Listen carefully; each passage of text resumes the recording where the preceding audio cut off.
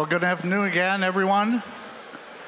Good afternoon. We're going to get started with our program. I'm going to start with a few recognitions and some announcements as well, and then we'll get right into our panel for today's program. I'm Tom Haas, and very pleased to be chairing the ECON Club this particular year, and also understanding its role in our community through these past over 43 years of service to Grand Rapids and West Michigan. So really appreciate what we're able to do, and I think our new watchwords really says it all: connect, inform, and inspire.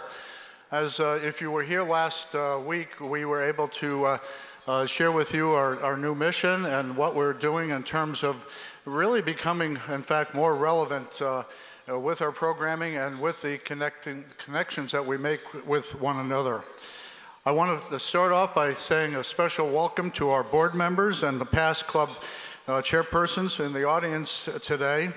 Thank you for your service through these years of this club. And also welcome new members as well. I think you're right here. And so thank you for joining us as well. Thank you. And if you want a seat up front just like them, think about membership. It works, right? Yep, they're shaking their heads. Okay. We are also pleased to, this year, again, partner with GRPS. We have students who are on the Dean's List, and we host a table for them for each of our luncheons. So let's, congratulations to them as well.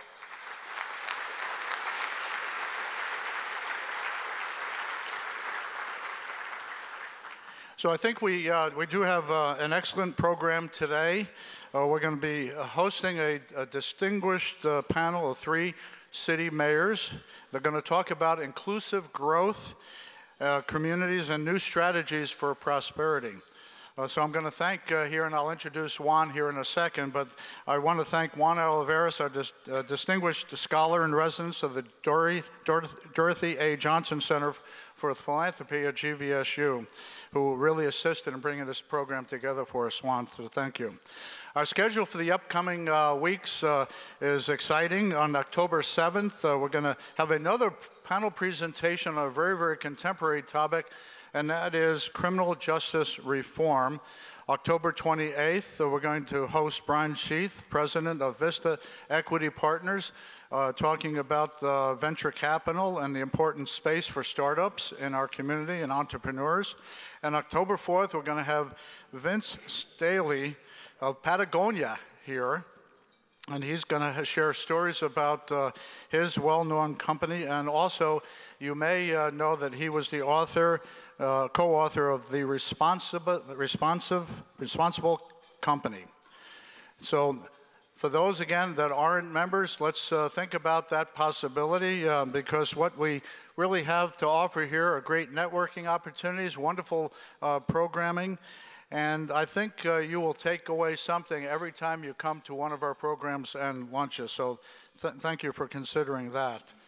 And finally, I want to thank those who are our seasoned partners, and you've seen those scrolling on the screen behind us: Aon, Consumers Energy, ITC Holdings, Miller Johnson, and PNC Bank.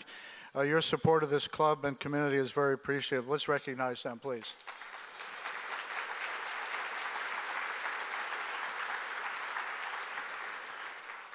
Now I want to get right on with the program, and I want to introduce Juan Olivarez.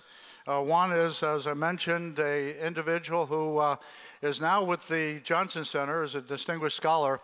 I've known Juan since '06 when he welcomed me into his office at GRCC. And I remember that distinctly. He was one of those leaders here that I knew I could lean upon during those first months and weeks and years as we grew together in our respective roles and responsibilities. Then he moved on to Kalamazoo and then back to Aquinas, and now he's with Grand Valley. And I'm thrilled to have an individual of his stature. He is, in fact, no doubt a leader of character. in this space, and he's bringing a wealth of experiences to the Johnson Center. I couldn't be happier about that. So I'm going to now invite Juan to come forward, and we'll start with the program. Thank you all for being here.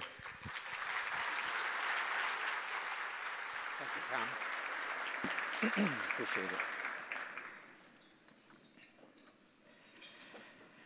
Thank you, T. Haas. Good afternoon, everyone, and thank you for taking the time to be here this noon. The Johnson Center for Philanthropy at GVSU is honored to be here in front of you today.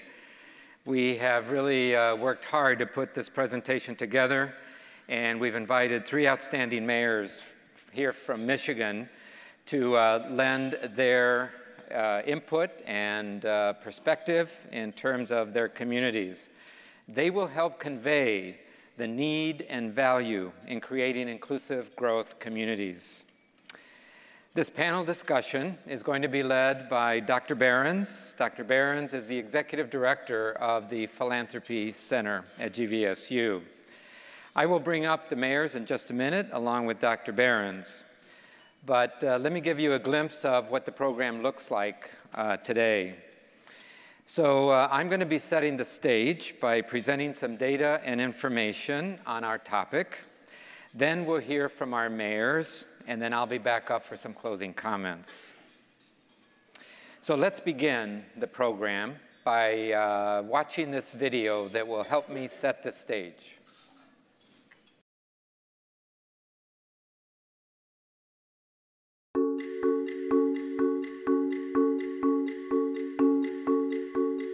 I'm an economist. That means I've spent a lot of my life looking at data. I look at efforts made to improve the job market, what efforts have succeeded and what efforts have failed and why. And I look at past trends, which help us anticipate future challenges. As has often been said, it's tough to make predictions, especially about the future. Looking at past trends might at least give you some clue about the future. So, what we're going to do today is share with you data on past trends. Data that is highly suggestive about the future labor market and society we must deal with. Dramatic change can happen and has happened in one lifetime.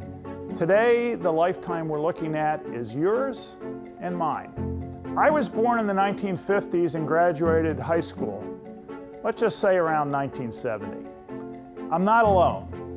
There are many individuals listening right now who also fit that description, and I'll take a minute to name a few of my fellow boomers, like Diana Seeger, or Dave Custer, or Mark Murray. As we looked around at our fellow graduates at the time, on average we could have measured that only 16.5% of the population were people of color. For some of you, that number may sound hard to believe, but it's true. 83.5% of the population was Caucasian. We would have had a similar economic outlook. For the generation of people born when we were in the early 1950s, close to 80% of us would earn more in our lifetimes than our parents did, just as our parents did better than our grandparents. By the time we were entering college in the early 1970s, the generation born in those years only had around 61% doing better than their parents. A big drop, but still a majority of the population. In the mid-1970s, as many of my generation were completing college, there was, of course, college debt. But its total value for the nation was only $5 billion. Even for many good jobs, a post-secondary education was optional, not required. As a result, only 19.3% of the population had earned an associate's degree or higher. At the time, median household income was just under $50,000. But times have changed. Let's jump forward to today, 2019, just to see how our nation has transformed for the typical high school graduate. Today, our nation's population consists of 40% being people of color. That's an enormous increase in roughly 50 years, within one lifetime. Furthermore, the number of individuals doing better than their parents has shrunk from 80% for those born around 1950 to around 60% for those born in the early 1970s to around 50% for those born in 1980 and beyond. Think about what that statistic means. If only 50% do better than their parents, 50% do worse than their parents. In some cases, much worse. In addition, college debt has absolutely soared from that 1970 amount of $5 billion to over $1.5 trillion, $1.5 trillion today. That is a comparison so great that I'll disappear as we illustrate the difference. And what about the importance of having some level of advanced training after high school? The percentage of individuals who now have at least an associate's degree has climbed to 42%, in part because today, additional training is essential to getting a good job, one that pays enough that you can support a family. But even with our much higher educational attainment, since 1970, median household income has remained stagnant. After 40 years, it hasn't risen up to $60,000. People are running faster and faster in an attempt to move ahead, but they are not succeeding in doing so very much. So what does this mean for a typical high school senior starting off a college career today? Let's meet a few, the present-day equivalents of my boomer colleagues from 1970, and hear from them what they're facing.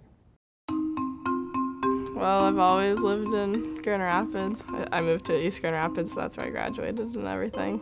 I'm the first kid to go to school, but yeah, like both my parents have like their degrees and stuff like that. In my mind, taking out loans, I mean, it's obviously not fun or anything like that. Then I figured that's kind of like a given, especially like today that most people are gonna have to go into it. I guess my dad still has loans, you know, that he's paying for. But I mean, I figured I was gonna have to do it either way, and I wanna go into like film or like editing videos and stuff. I really like to do that. Like I hope to have enough. Like I don't really expect anything to feel like I'm gonna be rich and famous one day. Like be able to provide for myself and everything like that. My grandparents, they're from Mexico. They moved here, then my parents met. I'm the first one to actually graduate from high school, and then first generation to also go to college. My first semester, it was hard to start because like my parents, they tried their best to help me, but they didn't have the experience. I work in the mornings. In the afternoons, I finish doing my homework. It's like too much pressure because my parents, every day I see them work hard and struggle just to give us food. And I also think maybe I should just work more hours in McDonald's so I can help my mom as well. I know I want to do something in the medical field. So maybe I could be like a medical assistant and just go up the level, you know, to hopefully be a doctor so I can make them proud. Neither of my parents graduated. I try and base on my goals off of their accomplishments, but they really only accomplish so much.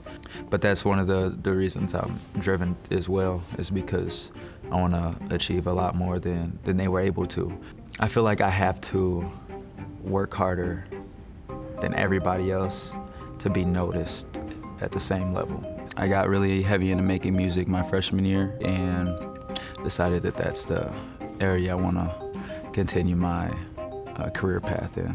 I guess the biggest thing that has been stressful for me, the fact that I only have 24 hours in a day. I was working part-time over the summer, but I had to pay for school, so I just picked up a third shift, working 40 hours a week, just because that's the only schedule that I can work full-time, get to school, get a little bit of sleep. I do feel like we deal with a lot more challenges than our parents did. Just trying to stay away from all this stress and having a lot of anxiety and stuff.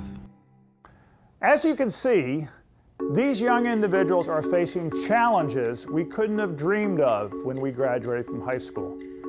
And what they are facing portends particular challenges for our nation. First, take a look at how much the percentage of people of color is going to grow by 2044. Individuals like Dayon and Leslie will be in the majority, comprising over 50% of our population. At the same time, if we do nothing, it is quite plausible that the current reality of only half the population doing better than their parents will continue or even worsen.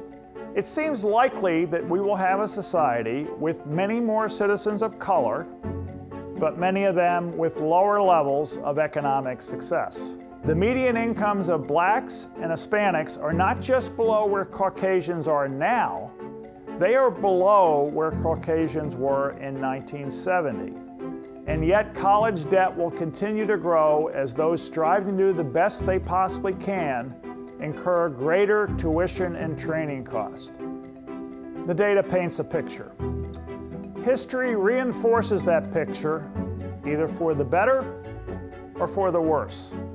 And for the sake of ourselves and the next generation, young men and women who will succeed within our lifetimes, we need to commit to solutions that are more inclusive. The competitive differences between our companies can be advantages. So let's say, for example, one company's more inclusive than another. The data says they'll thrive. They will do better. If we have our great transportation, all businesses, all boats rise if we do that. This is the same category with the notion of inclusion and thinking about diversity. So the weight of the problem can be offset by the collegiality or the coming together of really what I would say powerful people with lots of resources. Well, what I'm most proud of in West Michigan in the business community is I know the hearts of all these people, which is they are at large in service of others. So it's got the right underpinnings for being one of the best places for inclusion, because this is an in-service kind of requirement. You've got to see your job is to enable and empower here. And so I believe that part of the world will step up and be one of the leaders in the world doing this. I guess just having more, because I feel like scholarships are so limited. It'd be cool if there was just more people that could have access to them. That would be nice. One thing that a lot of people of my generation would ask for, I wouldn't ask for a handout, more so an opportunity, like a day-to-day mentorship, an insight to how one can become successul. My parents are working hard for us. They would tell me, we want you to be something in the world, something better than us. You have the great opportunity. We want you to be useful, something more. Be something more.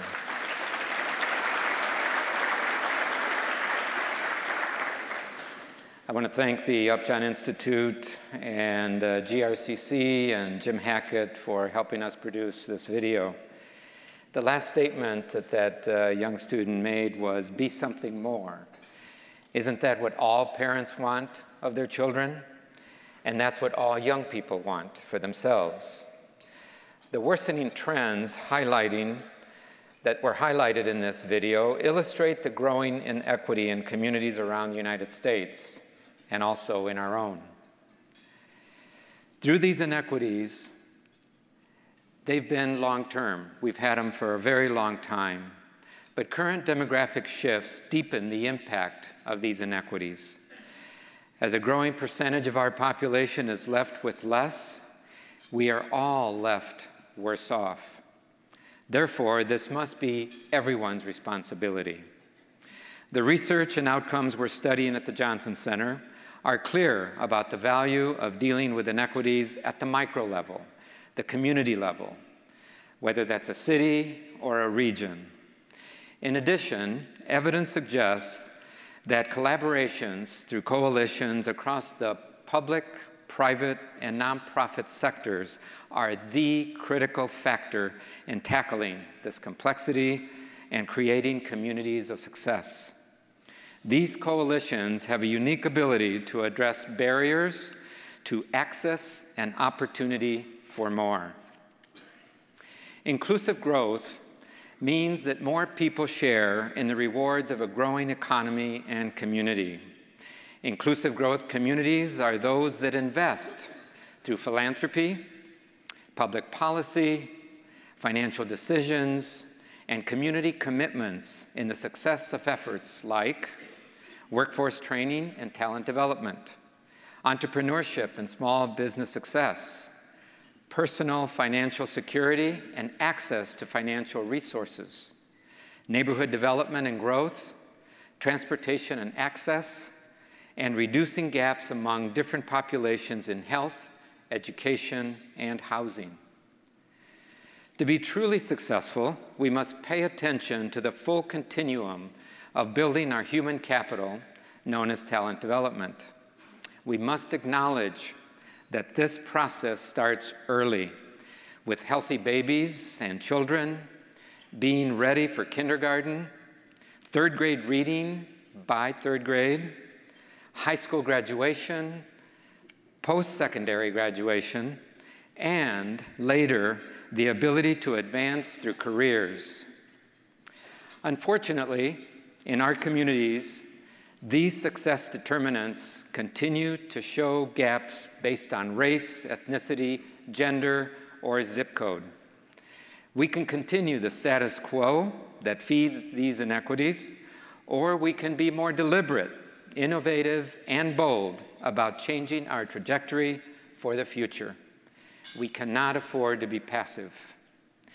To give us a direct view of 3 cities in our state that are not being passive, but deliberate about changing the trajectory, I will now turn it over to Dr. Behrens and our 3 mayors. Mayor Bliss from Grand Rapids, Mayor Bobby Hopewell from Kalamazoo, and Mayor Andy Schor from Lansing. Welcome to the stage.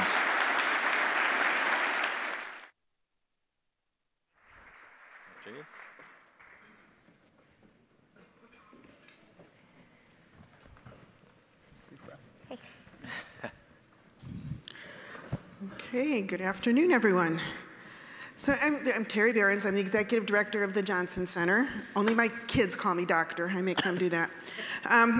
The mission of the Johnson Center is to understand, strengthen, and advance philanthropy.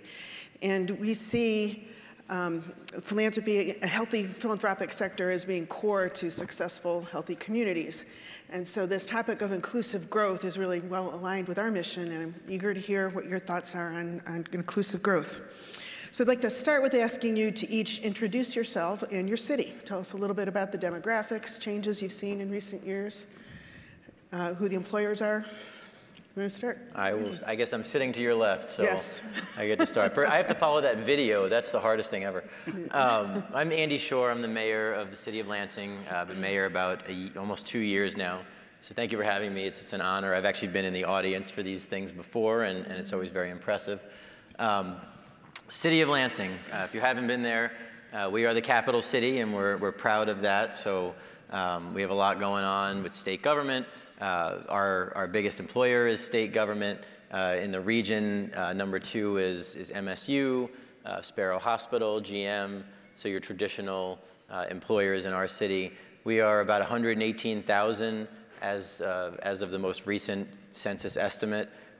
We are a tremendously diverse city.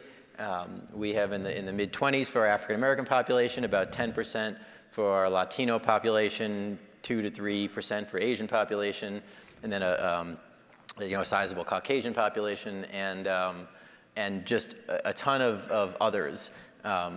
My kids both go to the Lansing public schools, and I'm proud of that because of the diversity that are in those schools. They speak about 50 to 60 different languages within those schools, and again, we're tremendously proud of that.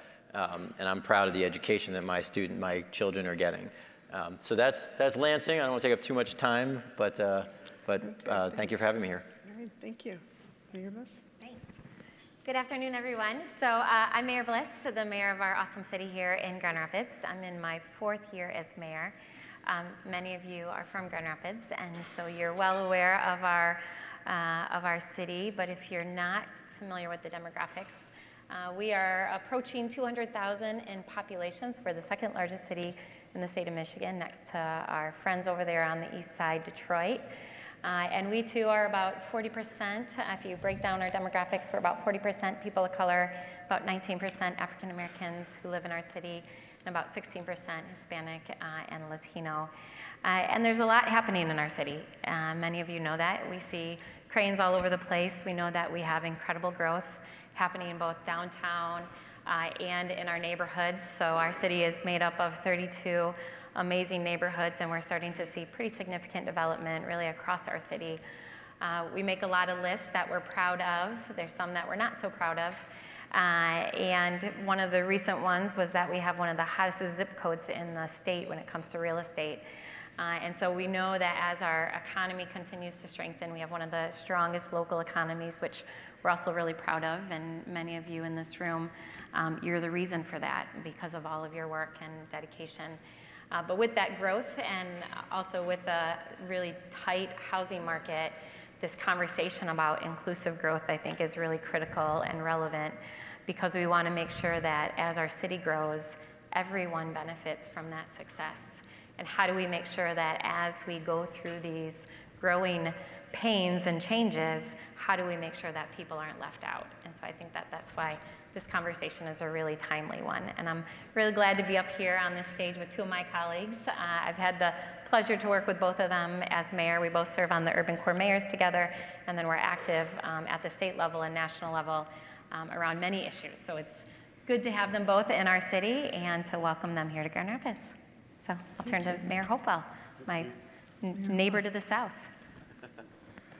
Good afternoon, everybody. I thought we were in Grand Rapids, Mayor. What's going on? Good afternoon, everybody. There we go. This is GR. We got to be all excited. So I'm Bobby Hopewell. I am the proud and amazingly happy mayor of the city of Kalamazoo. I am the little brother to these two bigger. I'm the little big brother because, you know, 100-something thousand, 200, we're 77. But I've been the mayor for 12 years, so that makes me the big brother of the mayors. Senior member. Senior mayor. Oh, no. Member. See, notice they're interrupting me. I didn't interrupt them. Yeah. Little brother thing, or big brother. But I'm also the mayor that is in his last 6 weeks as mayor. I've opted not to run again, and it's been freaking me out for the last couple weeks. We are a proud community in Kalamazoo. 45 miles from you all, we are the home of the Kalamazoo Promise. In our city, we have 20% of our folks are African American, about 4 to 5% are Latino, and then Asian is anywhere in the realm of 1%.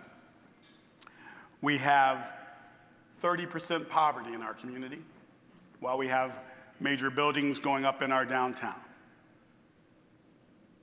We have over 50+% of our African American children in poverty. Though we are the home of the Kalamazoo Promise and have been since 2005, we still have not gotten better with our African American male graduation rates, though we have increased steadily all of the other demographics that we measure. So, though we have these issues and these challenges, we are doing a lot. And you're going to hear about that on this stage today. I'm proud to be up here with these three mayors. One of the distinctions we have all together is we're three of the few communities that had population growth last year. We happen to have had the highest,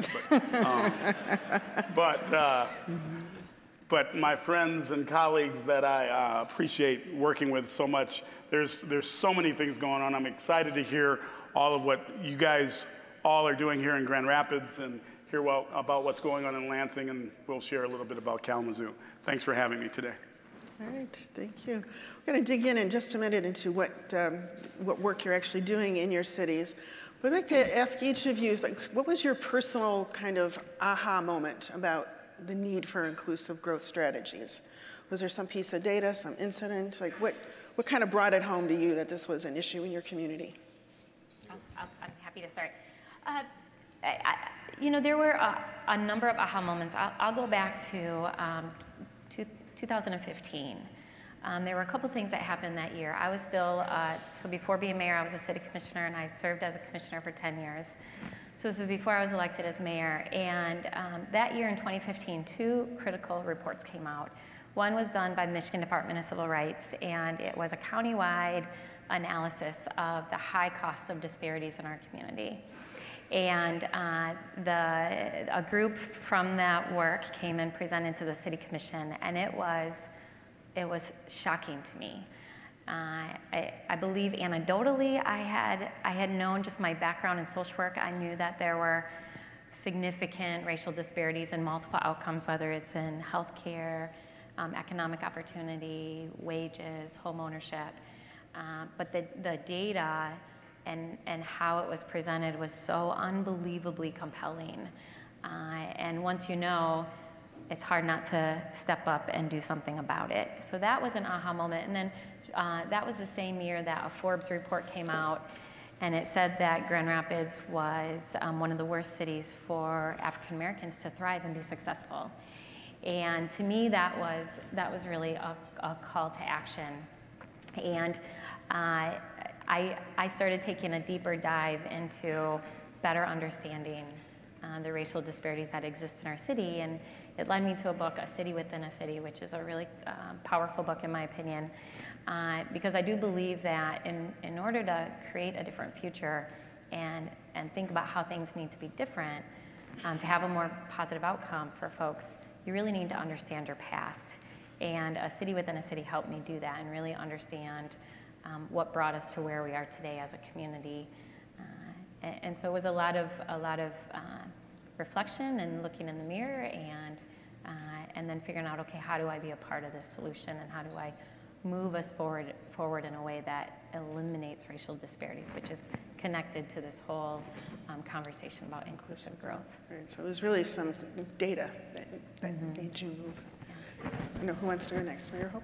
Well, mine is a little different, and it didn't have much to do with data, though I knew that the data existed. It dealt with some one-on-one conversations that started cropping up, or I should just say conversations at events or in the community when I was talking with individuals about their journey, about their pathway to success, about what's going on in their lives.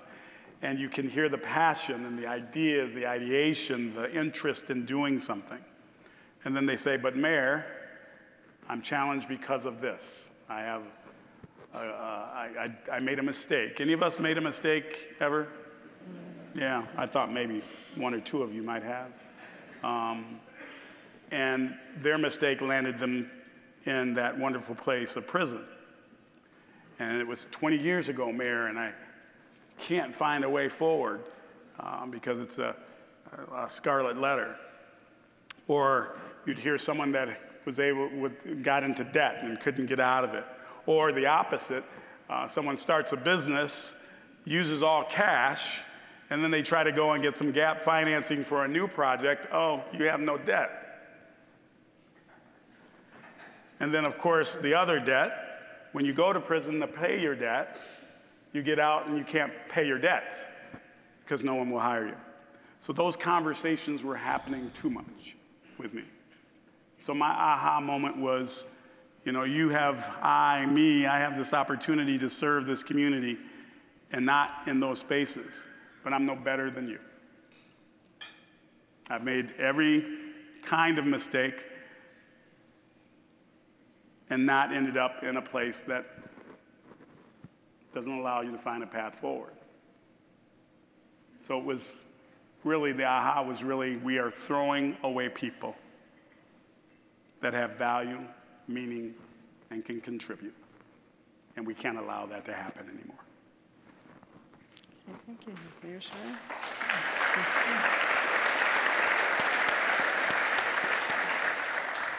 It's also always hard to follow Bobby Hopewell. You're all learning that. You know, the aha moment for me was stark, but before the aha moment, I always knew there was a problem, that there were some people who could get ahead and some people who couldn't. When you talk about inclusive growth, you know, we're doing a tremendous amount of growth in Lansing. We are the most affordable city in the nation, which has its positives and negatives, to be honest with you. I served in the legislature for 5 years, and we had a lot of discussions about growth and equity, and it's all very hypothetical when you're in the legislature. And I became mayor, and you know, when you run for office, you hear all the stories, everybody's individual story.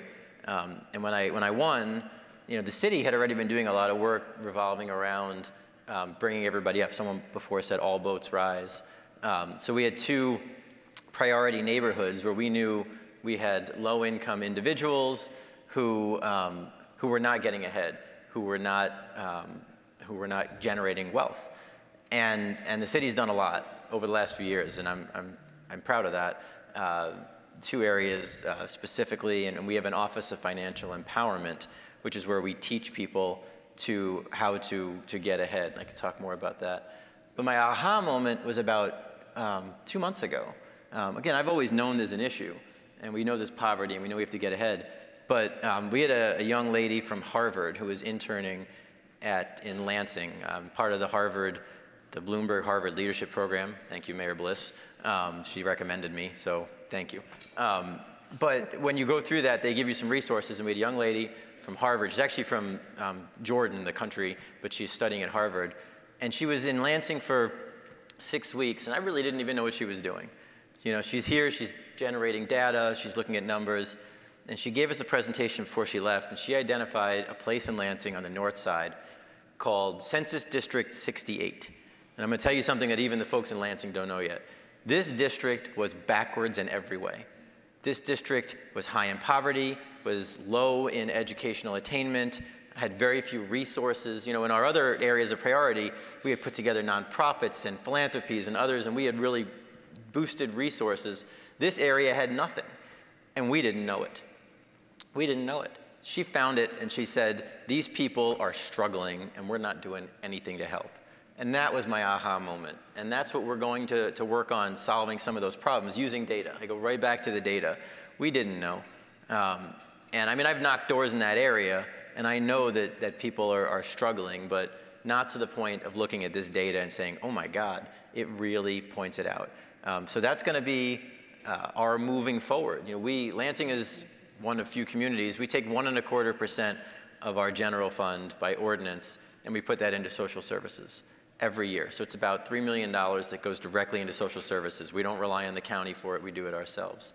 And we're gonna be targeting. That money is like shotgun, like you give it to every agency and they do some good here and there. We're gonna focus some of those dollars in my budget coming up, because we always say, you know, the budget you propose shows the priorities of your community. Mm-hmm. And we're done letting those people fall behind when everybody else, the downtown and different areas of the city, when they're growing, we're done letting those people fall behind. So that was my aha moment. Okay, thanks. I'd like to turn directly to hearing about some of the strategies that you're using to address inclusive growth. And I've heard there are citywide strategies, there are neighborhood-based strategies. So really interested in hearing about sort of how did you decide where to start, how to start, as you tried to tackle these issues? They're going to stare down now about who goes first. So we just went through a visioning process called Imagine Kalamazoo 2025. And in that process, we convened the entire community around setting the vision, the strategic vision for our city.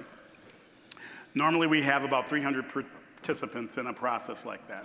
The Planning Commission does their work and what have you. And actually, we had over 4,000 voices in many different ways, because we set it up to really go out into the community and ask questions and engage and connect and build relationships. Out of that came 10 strategic goals that we are moving forward, one of which is called shared prosperity. So we're not going to we're not targeting poverty, we're targeting prosperity, that everyone should have a pathway to do that. So we have everything from looking at our young people and their needs. We know transportation is a huge challenge for them to meet their passion and get engaged. So now all of our high school students ride our bus for free, eliminating one barrier. It's all about the barriers, the gaps. We're working on returnees coming back from prison that I talked about earlier through it's called People of Change. It's a program through our shared prosperity effort where we're granting some dollars to this organization to dive in deep on those that arrive back from prison. And let me tell you, I serve on the Community Corrections Board for the state. We couldn't even get information about who was coming back. So I thought that was interesting. You know where they are because you got a fence around them bars, but you can't tell me when they're leaving the fence and the bars. Makes no logical sense in my head at all, none.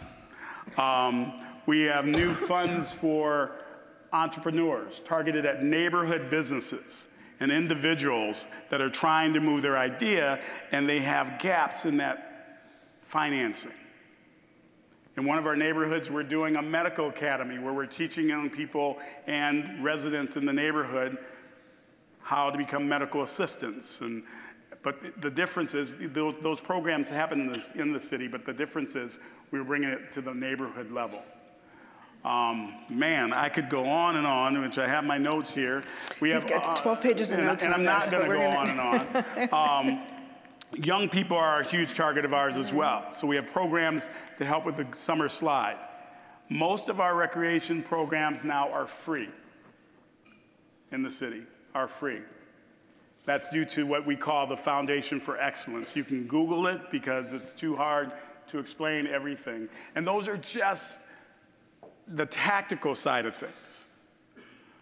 The goal is large. The dynamics of relationships that we're building in the community with Michigan Works and the Momentum program that has had such success and is a national model of working with folks that are hard to employ. It's all about all of us diving in. And what I love about the business community right now, and I'm going to stop after this, our Momentum program works with businesses in the community. About 4 years ago, they were working with 5 companies.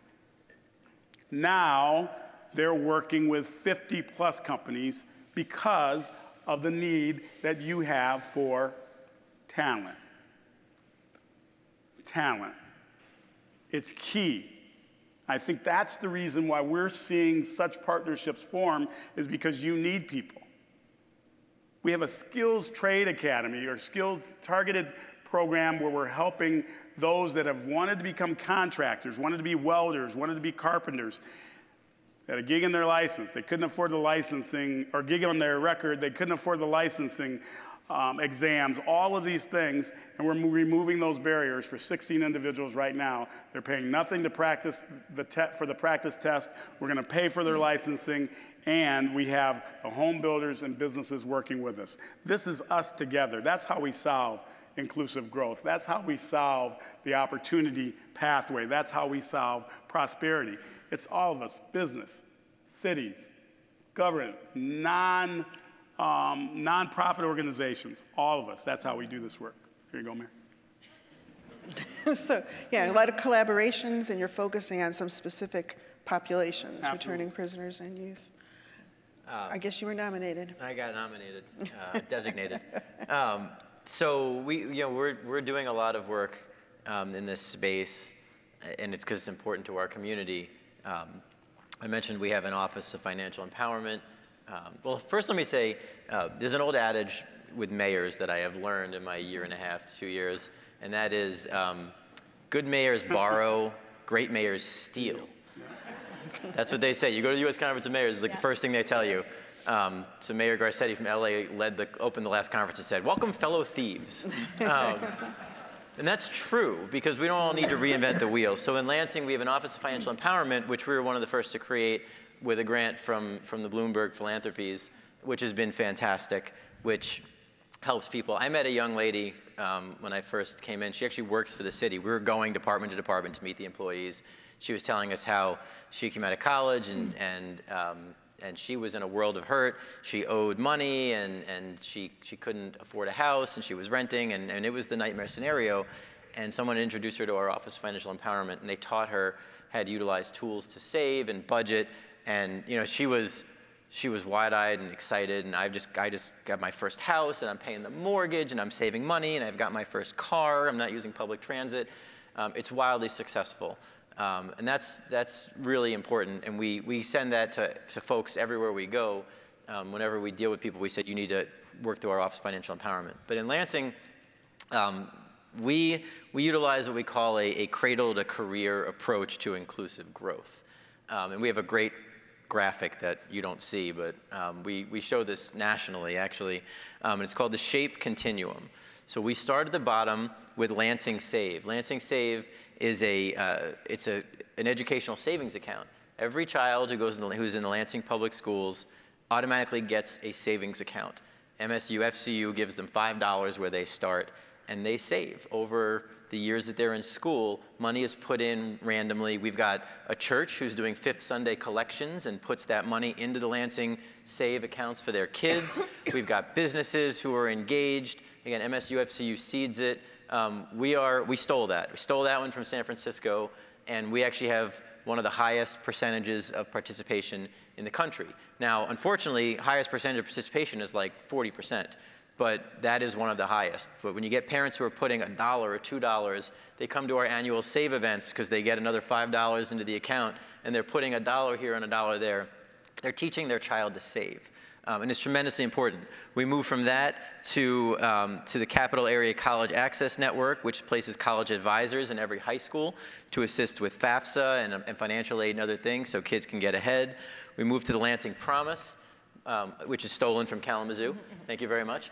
The Lansing Promise, which gets you free tuition at MSU or Lansing Community College or Olivet College. And then we move to our Financial Empowerment Center, which I already explained. And these all coexist with the Lansing Schools Pathway Promise, which is where each of the different schools have different specialties, and kids can go to any one of the schools that they want. So my daughter was at Post Oak Elementary, where she was in Chinese immersion from kindergarten, first grade. My son was at Mount Hope, which was a STEAM program. Now, trust me, as a parent, it's a pain in the neck bringing your kids to two different schools. Somebody laughed because they know it. But you're getting your kids different education. Now, thank goodness, they're at one school, Everett High School, but they're both in the New Tech program, where they're learning high technology. They could be at Eastern High School, where they would be doing an international baccalaureate degree, which you can't get anywhere else, at least in the mid-Michigan area. That, along with all the programs that we have, they all work together. So this is the cradle to career. And we also have programs similar to Kalamazoo. We're working with the Department of Corrections for a Returning Citizens program. What a hugely important program. Returning citizens. What do you hear most from people? You know, get a job, and these people are coming back from prison and they're just a drain to society. Well, how about, before they get back from prison, we train them to be a building trades person. Because we have huge shortages. You're growing, right? Grand Rapids is growing like leaps and bounds. You have the same problems we do. You can't find the people to work on the projects. Our developers are all over the place trying to find labor. What if you train those people who are coming back who don't have a skill to have a skill? They can be a welder, they can be a carpenter, they can be an electrician. Now they're coming back and they're having an opportunity to earn a living. They are getting that second chance. This is the need and the have, and you are connecting the two. And again, we're proud to do it. So we had a fair where we matched employers and developers and trades, unions, all right with the returning citizens. And you know what? It's working. It's working, because when you come back and you start as a welder, you're making $80,000 a year, and I'm jealous. You know, and you're not having that college debt that some kids have. I had a huge debt when I came out of college at the University of Michigan. Go Blue, except for last weekend. But I had a huge debt coming out of school, so I had to pay that off. These are returning citizens or kids that were getting to come out and go into the trades. Be a doctor if you want, be a lawyer if you want, be a welder and learn a skill. So these are all tools that we work with a lot of different entities, including the business community, to make sure that we right-size and people are doing better than their parents. Well, I'll add a couple things. I'll talk a little bit internally about what's happening at City Hall, and then there's just incredible work happening throughout our community with many of the partners who are here in this room who are leading the charge. So at City Hall, I'm happy to have my colleague with us today, Commissioner Jones, who serves with me on the commission, and we have spent a lot of time looking at how do we make sure that we're making good decisions. And recently, about a year ago, when our city manager came and joined us, Mr. Mark Washington, first thing we tackled is really looking at our strategic plan and making sure that equity was embedded into everything that we're doing, and that it's really clearly defined in all of our goals related to the 6 domains that we focus on, and economic development being one of them. In the city, our economic development team and department works really closely with a lot of folks in the community, looking at how do we support inclusive growth, but also access, and how do we remove barriers. So we're happy to work in partnership with the Hispanic Chamber and with Ferris and with the Grand Rapids Chamber as we try to use our resources to really leverage the resources in the community to build wealth, but also to open up doors for entrepreneurs and startups to make sure that our city is a great place where people can thrive. A lot of these issues are intertwined, so as we look at access, we have to look at mobility and our public transit system, and we have to look at access to capital for our entrepreneurs. And the city can't do that alone, so we do it in partnership with a lot of folks in this room. Speaking of cradle to career, you know, we have K-Connect that is doing incredible work in our community. Our community was supportive of an early childhood millage, who I think is absolutely essential to making sure that children start off and are able to read. And then we too are in the process of sealing the Promise Zone from Kalamazoo. So we had our very first Promise Zone Authority meeting about a week and a half ago, and we're really hoping to make sure that that is available to students who grow up in our city as well, that they have access to higher education at no cost. And then all the workforce development work that's happening in our community with a lot of our higher ed partners and also our trades. And that's really what it takes. It takes all of us really being intentional and focusing.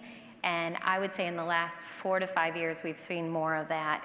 You know, almost every single conversation is talking about how do we make sure that we're removing barriers and that we're looking at inequities. And I think that's what's really inspiring. Yeah.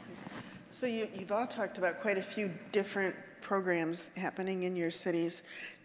How do you know they're working and that they're reaching the people who need it most? Metrics. Metrics, data-driven. We are getting to be very data-driven. In the past, a lot of the folks who give you the grant money, they force you to be data-driven. So every HUD dollar we get and every Bloomberg grant or whatever, Robert Wood Johnson Foundation, everyone who works with us insists on data, but it's very data-driven.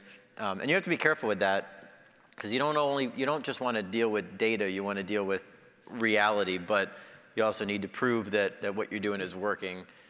So we track, we assess, and we move based on data for the most part. And it's been successful to identify, especially for us, kind of where in the city there's a need. One of the great programs we haven't talked about is opportunity zones at the federal level, and that is the first, well, not the first, but the most recent federal program that allows us to target dollars into areas that have not traditionally had growth. So when you talk about inclusive growth, it's not just low-income people. I've got areas of the city, developers, I love them. They all want to develop in my downtown, and I want a credible downtown, but my south side has not seen the development that we would like, and now we've got census tracts designated as opportunity zones, and all of a sudden, I've got people who are interested in parts of the south side or parts of the north side that haven't been before. We have a project going up in a building that's probably sat vacant for 30 years, and an opportunity fund helped to bridge the financial gap in that project. So now you have inclusive growth in areas of the city where we haven't had it before, and again, that's all based on metrics and data, and those census tracts were designated because of the populations, because of the investments and things like that. So we do a lot of data. Yeah, and I'll echo that. So in the city of Grand Rapids, we have 17 neighborhoods of focus. That's what we call them. So we have 17 census tracts in the city of Grand Rapids that we know we have families that are struggling the most. And really, fortunately, you spoke earlier about the importance of true collaboration with private sector, public sector, and philanthropy. A lot of this work has been supported by philanthropy. So Kellogg Foundation, they supported some significant data and research looking at our city and demographics and looking at the needs of the 17 neighborhoods of focus, or these 17 census tracts. And at the city, we've used that data to really drive a number of decisions. We've done a number of things looking at, how do we make sure that we're doing public investments in the neighborhoods of focus? How do we support neighborhood connections and ambassadors in those neighborhoods? The City Commission last year supported a Third Ward Equity Fund, knowing that the Third Ward has been a portion of our city that for a long time has been disinvested in. And so, it is twofold. You need the data. You need to show that what you're doing is working, and if it's not working, you need to pivot and pivot quickly. But then also you need to make sure that you're staying connected to those neighborhoods and to the families there and listening to see if it's having a genuine impact on their lives.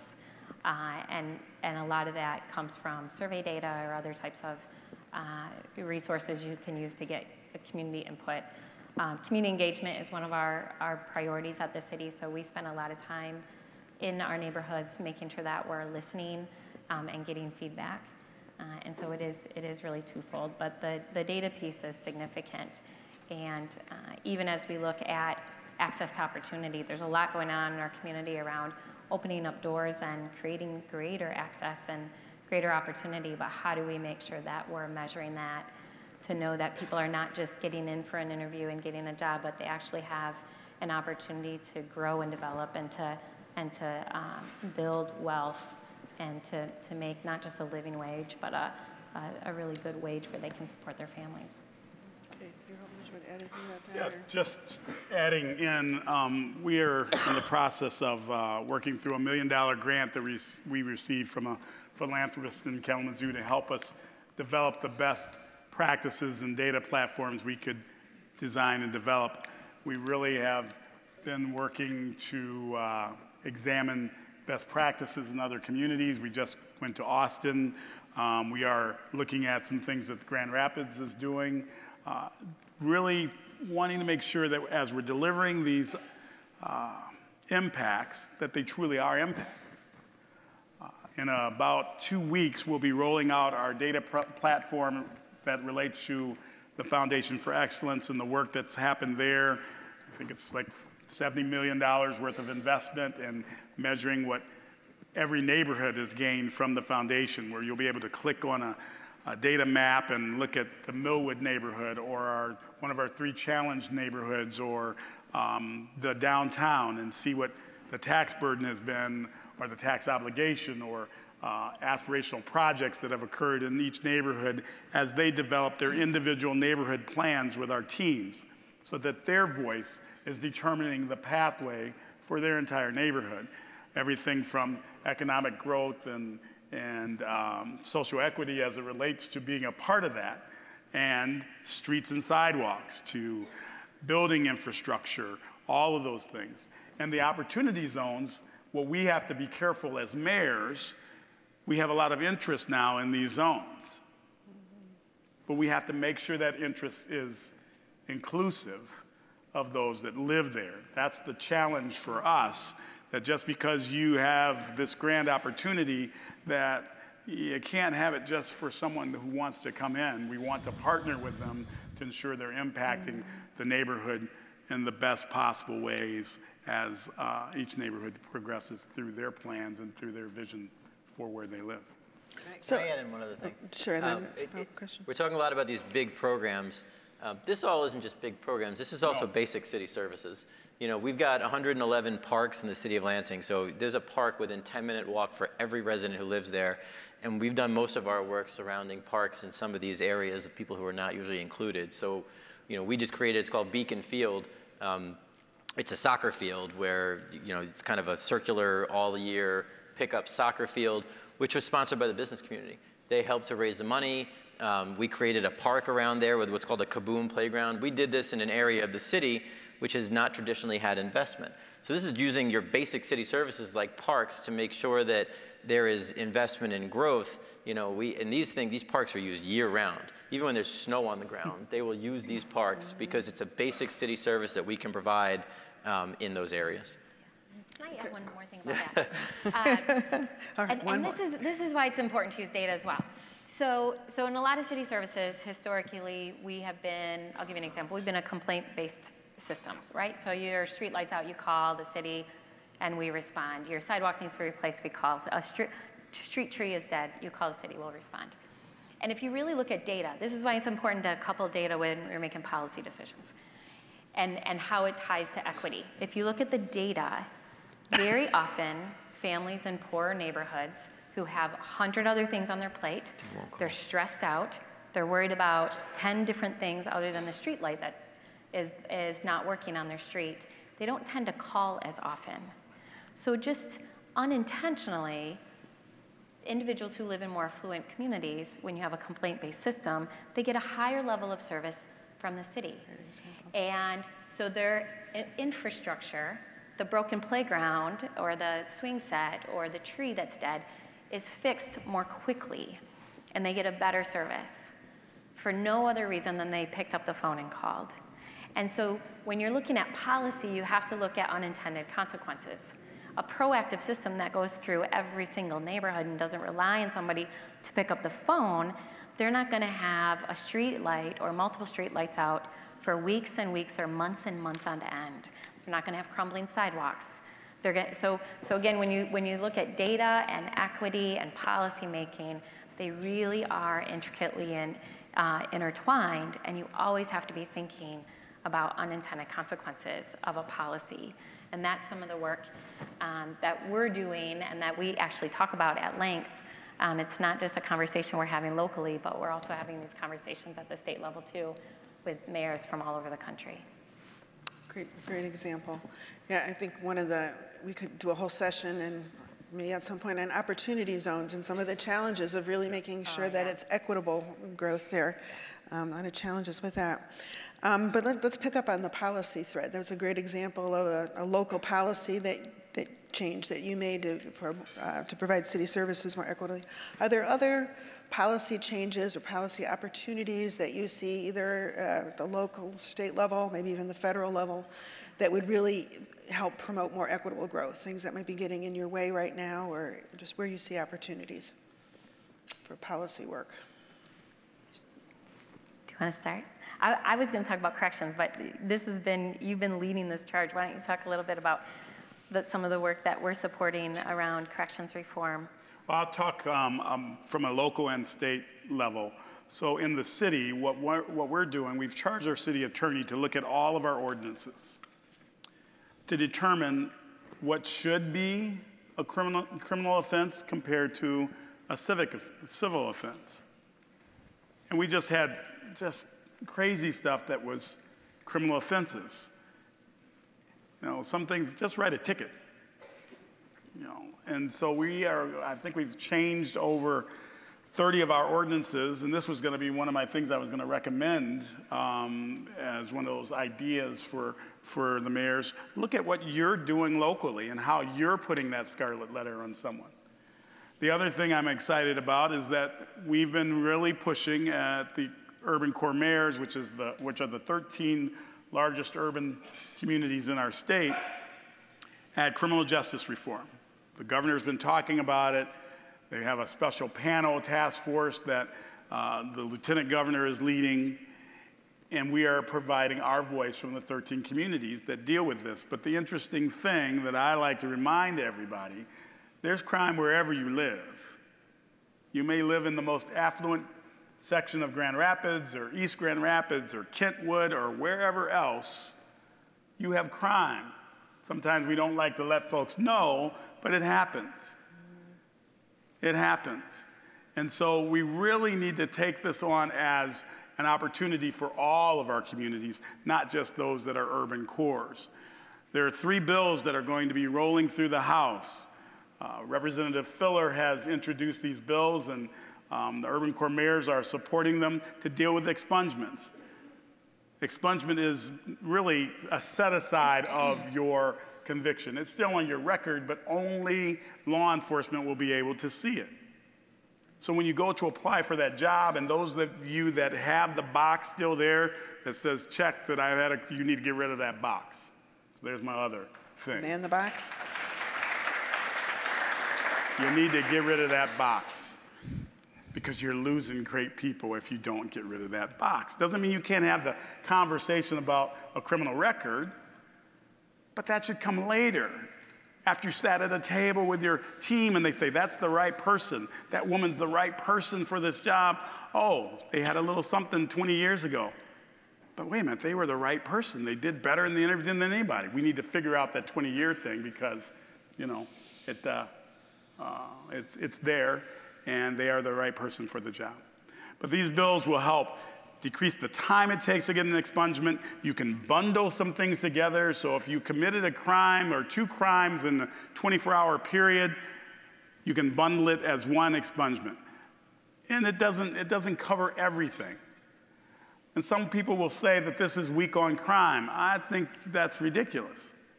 Because if you went away and you paid your debt, I'm not sure that we should, I'm not sure if you pay your student loan debt that you're a bad person because you had debt in the first place. Or maybe you are. I don't know. Okay, so if you have that logic. Two mayors a chance to respond to that Other policy. you say well, I'm getting the signal here. So okay. Real quick, any other policy things that you might highlight? Yeah, I'll just add, we haven't had a chance to talk about it at length up here today, but housing is a really critical policy issue.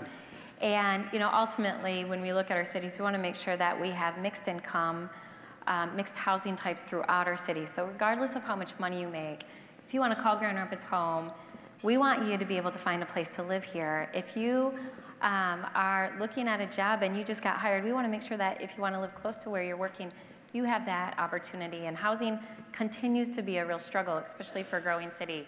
And so really thinking about housing policy to make sure that we are ensuring that we are still an affordable city, regardless of the size of your family, that you can find a place to live here. And we are doing a lot of work around that we can't get into today, but I think when you look at inclusive growth, we have to include policies around not just workforce development and access to opportunity, but also housing and transit. And again, they are just interconnected. Very connected. Okay, any Thank you all for clapping. Thank you all for clapping on Ban the Box. That's something we're not allowed to do. I was in the legislature when locals were prohibited from banning the box. So yeah, thanks. If you, I did not vote for that. I did not vote for that. But if you clapped and you really do believe we should ban the box, please call your state legislator, because only the legislature and the state can ban the box, which is sad but true. The last thing I'll say, we are what's called a CAFE grant recipient, cities addressing fines and fees equitably, and we're really doing an inward look at ourselves. We're looking at district court debt for ordinance violations by address, race, gender, and age. We use a heat map. So we're going to be looking internally to see where we're being unequitable. And I think that's really important, because you don't want to fine and fee someone who can't afford it and then start them into the spiral into homelessness. So we don't want to do that ourselves. So I think that that's great. The expungement stuff is fantastic, getting people second chances and back into the workforce. These are all policy areas that we're involved in, and we should all be involved in. And we're working together on it. And we're all working together. I'm testifying on behalf of these two tomorrow morning, because I happen to live in Lansing, and that's where the legislature is, so you know. All right, we're getting the hook here, but I'd like to actually offer each of you one sentence, no semicolons and multiple clauses, one sentence of advice for those who are interested in contributing to more equitable, inclusive growth. Lord, one sentence. I'll start. It takes all of us. It really does. We all need to be engaged if the future is gonna look different. What she said. Okay. The business community is tremendously important in this effort. Everything we're doing in government can't be done without the business community, so we need your help. Thank you for today. All right. Well, please join me in thanking our panel.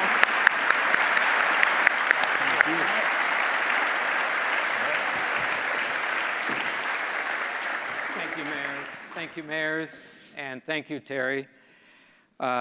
It's going to be really important to learn from each other as we do this community by community. It's very important.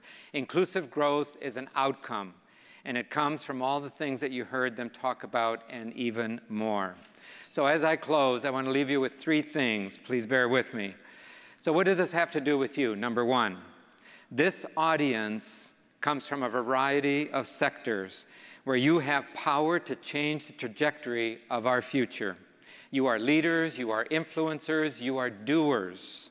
And collectively, we can increase prosperity for more people in our community. Number 2, keep learning. Please keep learning about what's going on in our community and how you can be involved to combat inequities by increasing access and opportunities for more people. You can learn more by going to these locations that are on your screen. Currently, and through November, the Johnson Center is focusing on inclusive growth and other related topics with articles, blogs, and resources. And also on our website, you can also learn about gatherings such as brown bag lunches that you can come to and learn more from others. And please follow the excellent work of K Connect, a strong coalition in our community. They're facilitating and advancing collaborative work with agendas and action to create pathways for economic prosperity. And number 3, be connected. If you'd like to be on our mailing list and get announcements and invitations to our activities, please leave your business card at the center of the table and we'll come around and pick them up.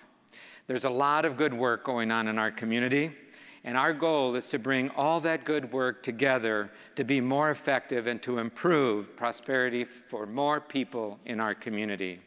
So let's thank our mayors one more time and all the work they do. Thank you. Thank you for your attention, and I'll turn it over to T. Haas. All right, well, that'll end this particular session, but I want to thank Juan and the Johnson Center for creating this space for this conversation. And I do have 3 memberships for a young person for junior achievement that we give to our guests. And Juan, if we could share these with each of the mayors, from a gift from us to you that will keep on giving with the young people who would be part of junior achievement. So thank you all. Have a great rest of the day. By the way, today's the first day of fall, so enjoy it.